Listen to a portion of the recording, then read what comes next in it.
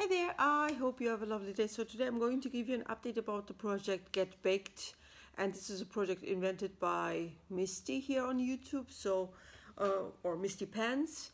And what is it all about? It's all about your baked products, baked blushers, baked bronzers, baked eyeshadows, etc, etc. If you want to see how much or how many baked products I have, please watch my introduction video. So now what did I do? I'm going to give you an update. So this is first update, and this project actually doesn't have any end date, meaning it can be as long as you want, or as long as you have your, as long as you want to go through your products and so on. So which is actually beneficial for me. So this project will give me a lot of content for this channel here, and I mean, of course, my products as well, because I have so many baked products, and it's kind of crazy what you have accumulated during the time.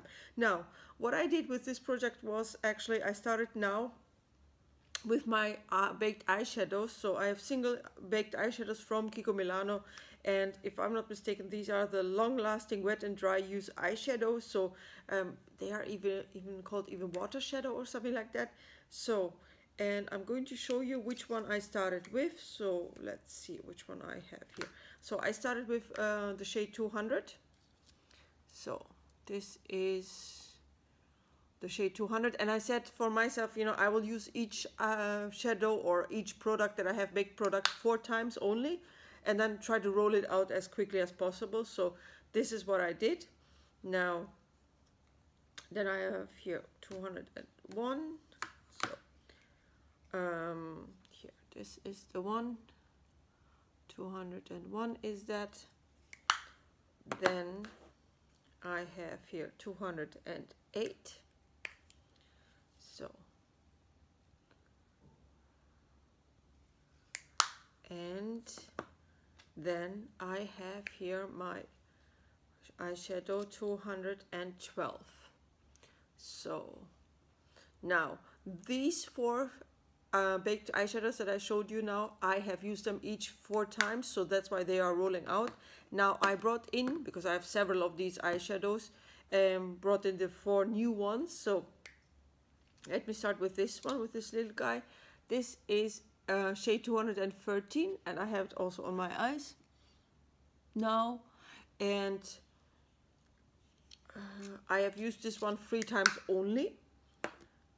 And I have 3 more, so that I'm going to show you. So this is number 234.